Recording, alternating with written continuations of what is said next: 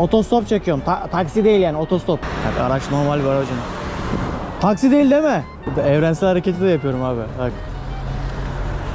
Abi otostop çekiyorum, otostop. Bak adam karşı taraftan döneyim mi dedi. Abi taksi çağırmadım. Abi burada kaç 10 kişiden 8'i taksi mi acaba? Selamünaleyküm. Abi otostop çekiyorum bu istikamete doğru. Otostop. Arkadaşlarla buluştuk. Turist değilim ben. Namaz kılacağım. Metan gazı yazan böyle petrol ofisleri bulacaksınız. Dostlar hepinize günaydın. Bu aralar dinlenme modundayım. Çok hareket etmiyorum.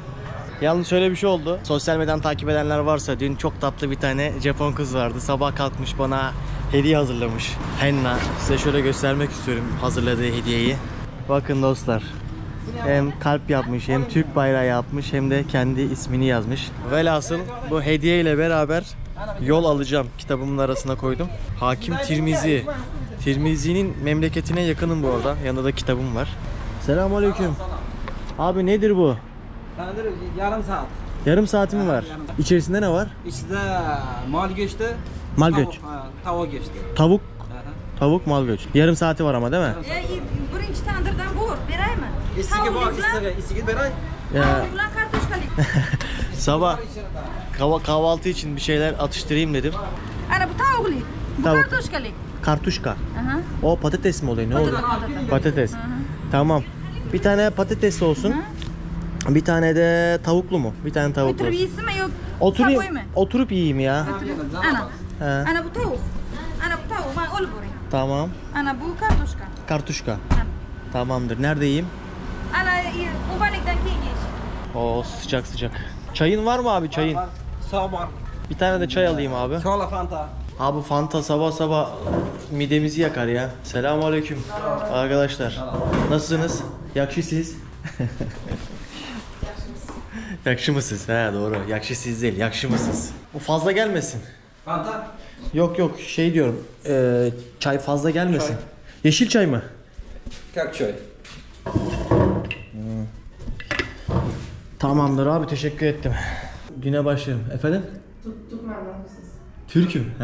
Siz buralı mısınız? Buharalı mısınız? Güzel güzel. Müfle hamuru gibi, içerisinde soğanı, patates falan var. Bunu da şeyli yapmışlar, tavuklu. Çok lezzetli. Dostlar Semerkant yolculuğu başlasın. Bu arada yediklerimin hepsi 20 lira tuttu. Çay da içtim, 2 poğaça. Yani fiyatlar çok pahalı değil bence.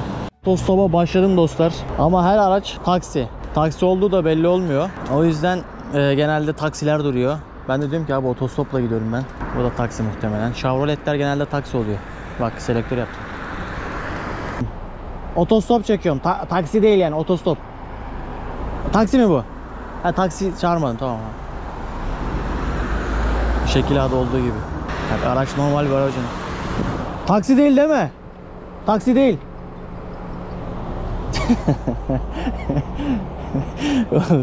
Çok ilginç ya.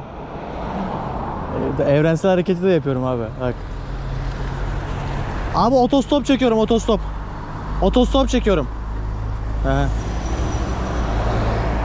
Otostop pek bilinmiyor ya. Bak adam karşı taraftan döneyim mi dedi. Ya o da selektör yaptı. Abi taksi değil. Taksi değil. Abi taksi çağırmadım. Taksi değil. Ha belli. Abi burada kaç 10 kişiden 8'i taksi mi acaba? Şimdi şöyle bir şey var. Selamünaleyküm. Abi otostop çekiyorum bu istikamete doğru. Otostop. Abi burada hiç otostopu bilmiyorlar mı? Her genelde taksi duruyor. Diyorum ki abi otostopla dünyayı geziyorum ben. Her yerde otostop çekiyorum. Yani hani insanlar beni bırakıyor 3 kilometre 5 kilometre. Airport tarafına gideceğim, oradan da Aeroport geçer. Neresi yol beklersin? he çekiyorum da. Kança veriyoruz. He? Kança veriyoruz. Abi otostop. Selamünaleyküm, aleykümselam. Bu istikamete gidiyorsan atlıyorum öyle yani. Arkada taksi. He. Taksi yok abi. Yok abi, taksi yok. Taksi değil, taksi çağırmıyorum. Otostopla gidiyorum.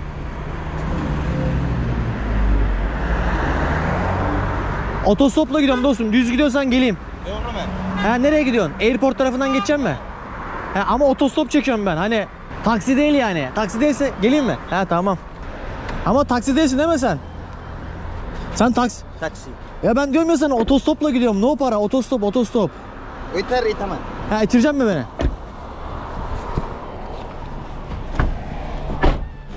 Evet arkadaşlar. Sağ olsun bu arkadaş aldı otostop. Burada otostop bilinmiyor herhalde burada. Çok insanlar başa düşmüyor otostop herhalde. Şimdi arkadaş beni bu istikamette airport tarafına doğru bırakacak dostlar. Oradan Semerkant'a gidiyorum ben otostopla. Ondan sonra bakalım yol nereye akacak. İzleyip göreceğiz. Türkiye. Türkiye ya Türkiye. Yakşı mısınız? Doğru değil mi? Nasılsınız? Yakşı mısınız? Polis. Lan. Yeşilde geçiyor. Yeşilde geçiyor diyorum. По-русски знаешь? Ha? Русский знаешь? Ruski, no Ruski. Ne? Turkish, English. Dostlar şimdi ben Fazıl'la konuşurken beni öyle bir yere götürecek ki tam yol güzergahında Bohavettin Nakşibendi Hazretleri'nin de türbesi varmış. Tam yol güzergahında gitmişken oraya da ziyaret edeceğim. Kardeşim beni sağ olsun götürdü. Allah razı olsun kardeşim. Görüşürüz. Allah'a emanet ol. Kendine iyi bak. Ben de muhtemelen çantayla almazlar. Ulan yine doğaçlama çıktım ha. YouTuber arkadaşlar da yazmışlar, demişler oraya gitmişken türbeyi de ziyaret et diye. Türbenin hemen karşısında böyle oteller var abi. 3 tane 4 tane otel var. Alışveriş yapacak yerler var. Bakalım beni inşallah bir sıkıntı çıkartmazlar.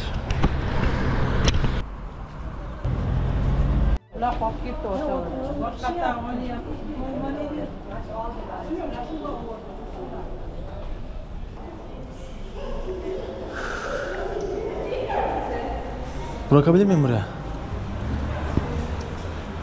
Safe ama değil mi? Kamera var mı burada? Sen burada mısın?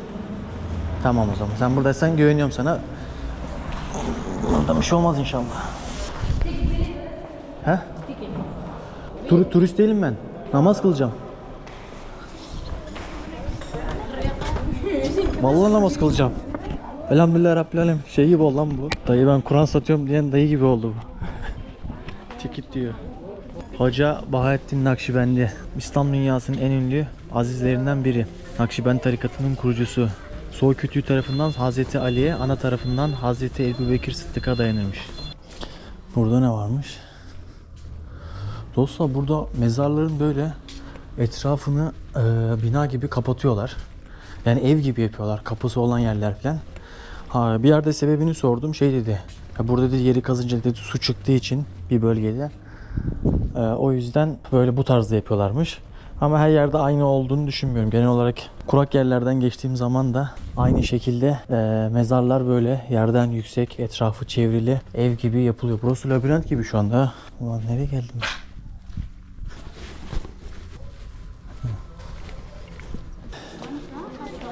İç taraf böyle dostlar. Selamünaleyküm. Abi abdest alacağım ama abdest. Burası mı? Buradan sağa mı dönüş? Kapıdan sağda. No yok sadece abdest ya. Ha, taharet almayacağım abi taharet. Tamam sağ. Bakın bu her turistik yerin özelliğidir. Bak. Diyor ki yani erkek geldiği zaman bu çalınacak diyor. Kadın geldiği zaman da o çalacak diyor. Bunu anlıyorlar erkeğin geldiğini diyor. Sesten dolayı diyor. Yalnız dostlar iç taraf böyle hem alışveriş yapılacak yerler var. Ben daha biraz şey bir yer bekliyordum ama geniş bir alan. İçerisi park, bahçe, oturan insanlar var. Alışveriş yapan insanlar var. Burada mescitler var. Oo, bayağı bir geniş bir alan yani burası. Baksana kuğular falan, hayvanlar. Bu arada burada ceviz ağacı da ekmiş. Birçok yapı var şu karşıdaki gibi. Ben de gelmişken hem de biraz Nakşibendi'yi araştırayım dedim. 1300'lü yıllarda yaşamış ve sessiz zikir yapıp halk içinde hak ile olma felsefesini savunmuş. Nakşibendi tarikatının kurucusu, aynı zamanda nakış yaptığı için, hangi bezi üzerine yaptığını hatırlamıyorum ama nakış yaptığı için işte Allah'ın ismini kalplere nakşettiği için ona Nakşibend adını vermişler. Bu şekilde anmışlar. Buhara'ya 10 kilometre mesafede bir yerde türbesi var. Nakşibendi Hazretleri aynı zamanda tarımla uğraşmış arkadaşlar. Geçimini bu şekilde sağlıyormuş. Ve hayatının alanında tasavvufla ilgilenirken aynı zamanda da işte ekmiş, biçmiş, bu şekilde bir yaşam formu oluşturmuş. Dostlar, burası da Nakşibendi Hazretleri'nin mezarı, türbe burada. İçinde mi kalıyor? Ha, kabir içinde. Ana, baş kısmında işte. Burası baş kısmında. Evet, kabir taşının doğrusunda. Burasında. Ortasında. Ortasında. Anladım. İçeri giriş yok değil mi? Ya. Dostlar, normalde ben böyle daha kapalı bir yer bekliyordum. Açık konuşmak gerekirse. Hani çekim yaptırmazlar falan diyordum. Ama hiç kimse bir şey söylemedi. Etrafa rahatsızlık vermediğimiz müddetçe burada rahatça çekim yapabiliyoruz anladığım kadarıyla. Ve insanlar böyle aileleriyle geliyor. Kimse kimseyi yargılamıyor burada. Böyle herkes kendi halinde. Kimse kimseye karışmıyor gibi. O da saygıdan, sevgiden bahsetmiş. Özellikle hayvanlara. Hatta gittiği bir güzergahta karıncalar var diye o bölgeye ayrıca hassasiyet göstermiş. Onlara zarar vermemek için ekstra çaba sarf ediyormuş. Evet dostlar. Otostop başlasın. Bir 2 kilometre falan yürüdüm. Podcast dinledim. Abi çekiyorum. Semerkant'a gidiyorum ama taksi değil. Otostop çekiyorum. Semerkant'a gidiyorum. Ama otostopla. Sen taksi misin? Tamam abi, işin gücün rast gelsin. Eyvallah. Abi bak, hemen araç duruyor. Durmasına duruyor da taksi duruyor. Dostlar, şu arkadaş buradan gidemezsin dedi. Şimdi başka bir arkadaş geldi. Aleykümselam. How are you my friend? I am okay. Yeah, you okay? I am fine. I am traveling in Uzbekistan and I want to go to Samarkand by hitchhiking. I am doing hitchhiking and he said to me, you cannot go from this way. And I tried to explain, but he didn't understand. I say to you, I am waiting here, and I am doing like this. This means hitchhiking. You know hitchhiking, right? Yes. And then he said to me, there is impossible. You cannot go here. Yes, it's impossible because today a lot of people coming around Uzbekistan. Walk. Hitchhike means like without money, no money. Just they say yes, you can come and I can bring somewhere. That's all. Where are you going? I am here. You are here. Yes. You will go this side. Yes. Step by step, I'm going to Samarkand. That's all.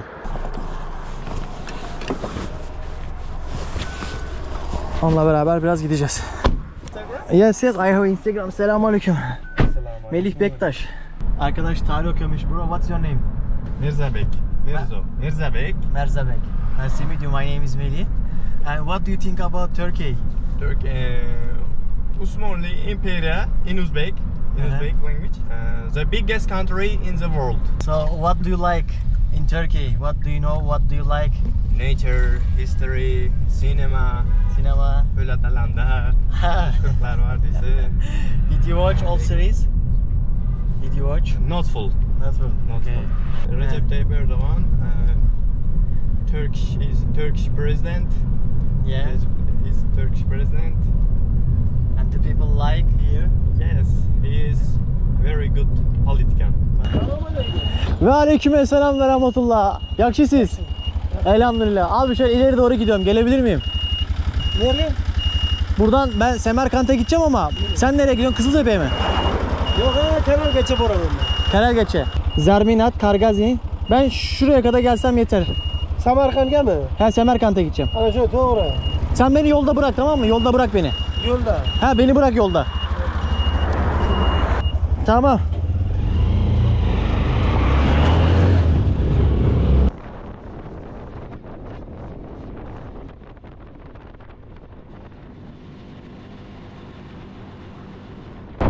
Ulan demin beni almamıştınız be. Demin beni almamıştınız be. Kızıltepe. Tamam abim, sağ olasın. Mardin değil yalnız. Özbekistan, Kızıltepe'ye gidiyoruz. Dur şunu koyayım, şu çantayı koyayım bir. Abi senin ismin ne? İhtiyar ismi. He? İhtiyar. İhtiyar abi. Allah razı olsun abi, sağ olasın. İhtiyar abi ben seni bırakacağım dedi ya vallahi.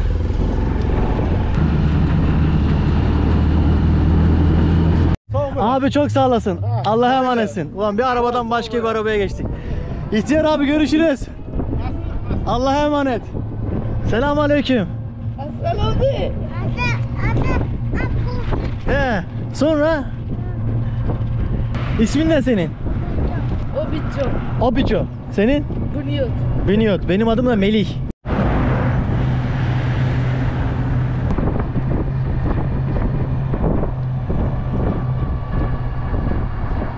Görüşürüz. Hadi bay bay. Böyle ufak ufak gidiyoruz işte ya. Abi ben pulsuz gidiyorum, pulsuz. Arabalara el atıyorum böyle. Böyle el atıyorum.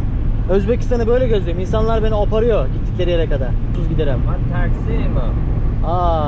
Biraz veririm para. Pul. Gördün çantamı? Hayır bak benim çantamı gördün. Bak sen benim çantamı gördün. Bana 10.000 dedin girerken, şimdi 20.000 diyorsun. Olmaz. 10.000 alacaksın. Olamadın sen. Ya iyi de sen buna kimse yok ki, araba bomboş. Adama bak bizi dolandırmaya çalışıyor ya. Görüyorsun değil mi? Çantayı adam yerine saymaya çalışıyor. Abi araba bomboş, bomboş araba, boş.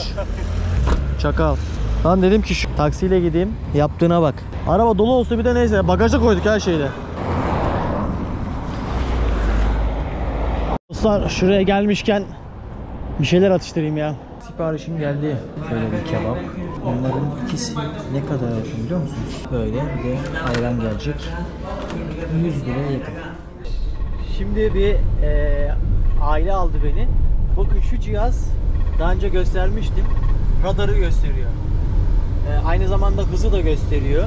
Eğer yolda radar varsa onu gösteriyor.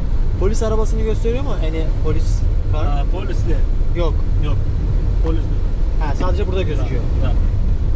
Bu uygulamanın adı ne? Aplikasyon. Which application? Navigatör. Kamerada. Ha, kamera radar. Sabit kamera yani, radar. sabit.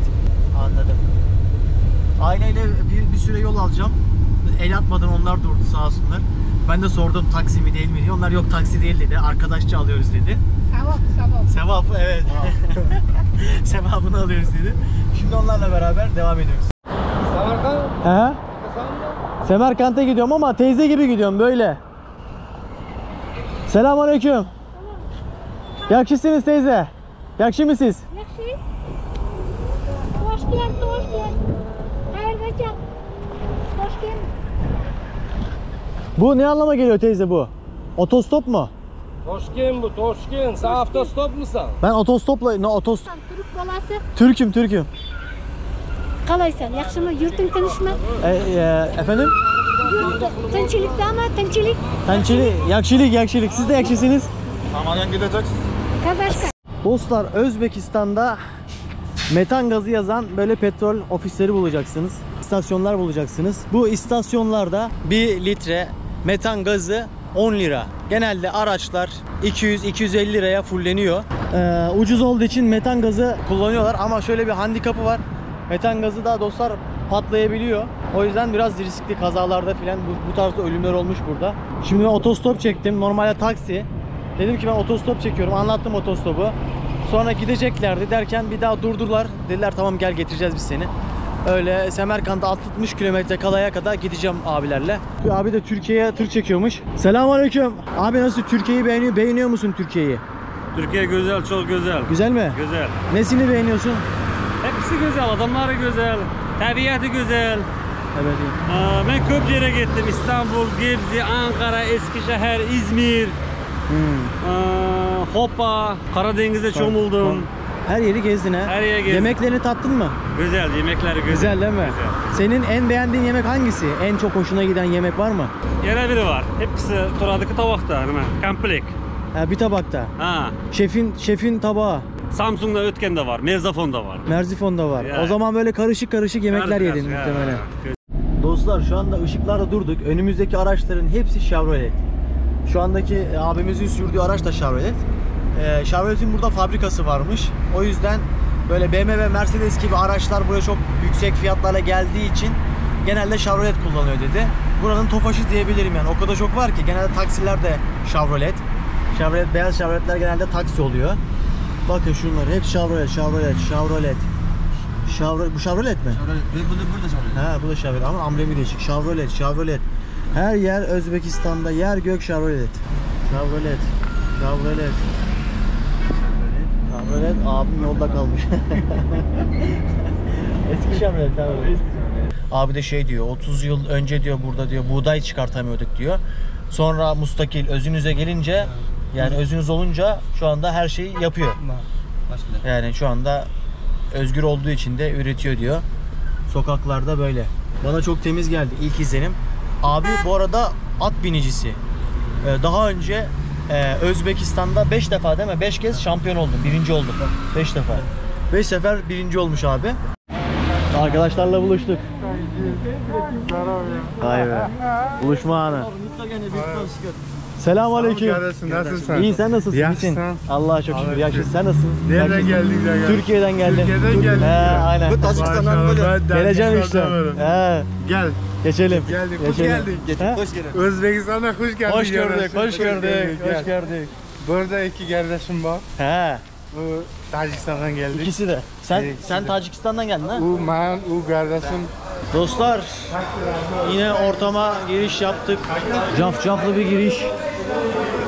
Orada bir olay var. Geliyorum kardeşim. Burada kurutulmuş balıklar var. Selamünaleyküm. Geleceğim az sonra. Burada ne? Oğlum nerede buldum ben kendimi ya? Ben otostop çekiyordum en son. Hava da 2-3 saate kararacak. Kalacak yerim yok benim. Ama buralar güzele benziyor. Oh, etler gelmeye başladı. Burada sular böyle maden suyu gibi dostlar. Gazsız demeniz lazım. Buna bak. Bana bak geldin. Evet. Türk sen biliyorsun. Oo. Maşallah. Maşallah. Nan diyorlar buraya. Ekmeği. Yani çoğu yerde görüyoruz. Ekmekleri de çok güzel, çok lezzetli. Dostlar, yemeğimizi de yedikten sonra neyse davete icabet ettik ve hostelime doğru gidiyorum şu anda. An itibariyle Semerkant'tayım. İlk izlenimim çok güzel, temiz bir şehre benziyor. Dünyanın sürekli yaşamın olduğu en eski şehirlerden bir tanesi Semerkant. Burada Ulu Bey var. Kendisi burada bir rasethane kurmuş. Bir yıldızın adına Ulu Bey diyorlar. O yüzden bilime katkı sağlamış insanlar var.